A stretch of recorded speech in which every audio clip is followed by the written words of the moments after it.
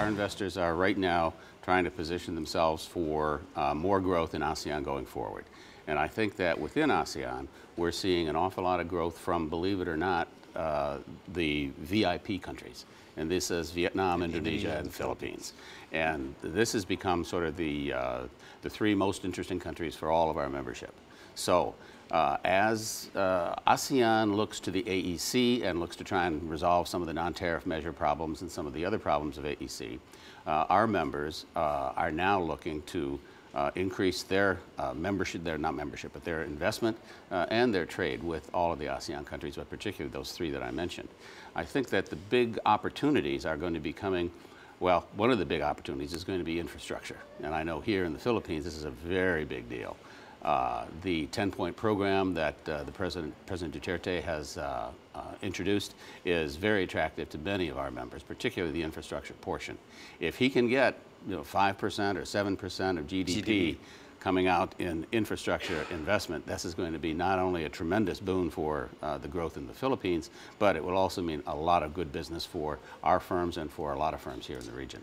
Ambassador, in a sense, that is a test case for the entire region. I mean, even the ADB was talking about doubling infrastructure spending to really meet the growth demands. Now, you focus on a region that has over 630 million people, $2.4 trillion in GDP. There are asymmetries, though, among countries, and I'm sure your investors want to see some commonalities in terms of improving the investment environment. What would you like to see in the Philippines in terms of it positioning itself better for the FDI, especially coming from your member companies? Well, I think one of the first things that we would like to see is in the 10-point plan, they're talking about raising the ownership limits on foreign direct investment. This would be enormous for the Philippines and for our companies. I know that many of our companies would like to do more in terms of investment here, particularly in the agriculture area. But they really feel that they need to be in more control of their own investment. So they would like to see those caps raised significantly. So that would be the first thing that I would do. Some of the other things is any kind of streamlining of bureaucratic procedures.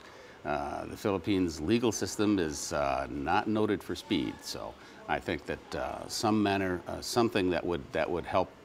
Ease of doing business type. Ease of doing business, well, actually, yes. And the ease of doing business has been going up here in the Philippines. Let's talk about outward investment from the U.S. I mean, you've got a Trump administration now. Right. There's been concerns about, protectionist policies, but then you've got that Yellen interest rate hike possibly in March. Talk to us about how does that affect outward foreign direct investment from your firms? Have you heard anything from your firms in terms of changing their plans or evolving them over time? Actually, no. I mean, what we're hearing from our investors, from our membership, is that they were very disappointed in the fact that we're not more actively involved in the TPP process right now.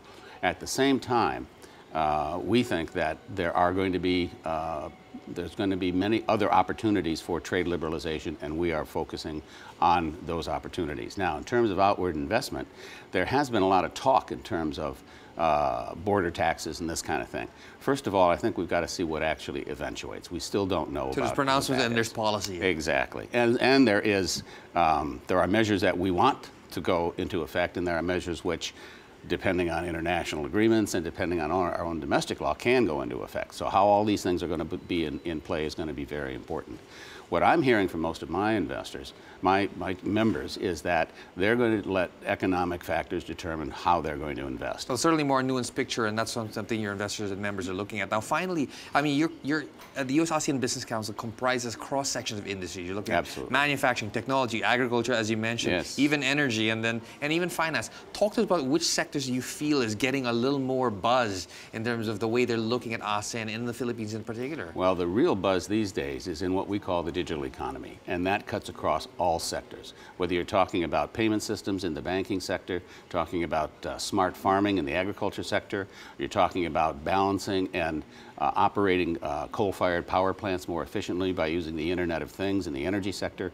All of these things are going to be dependent on the digital economy. So we're looking very carefully at the new department that's been set up, the Department of ICT here.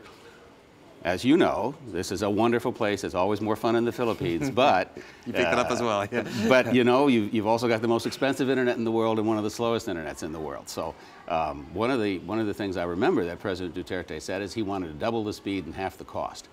I'm waiting for him to do that.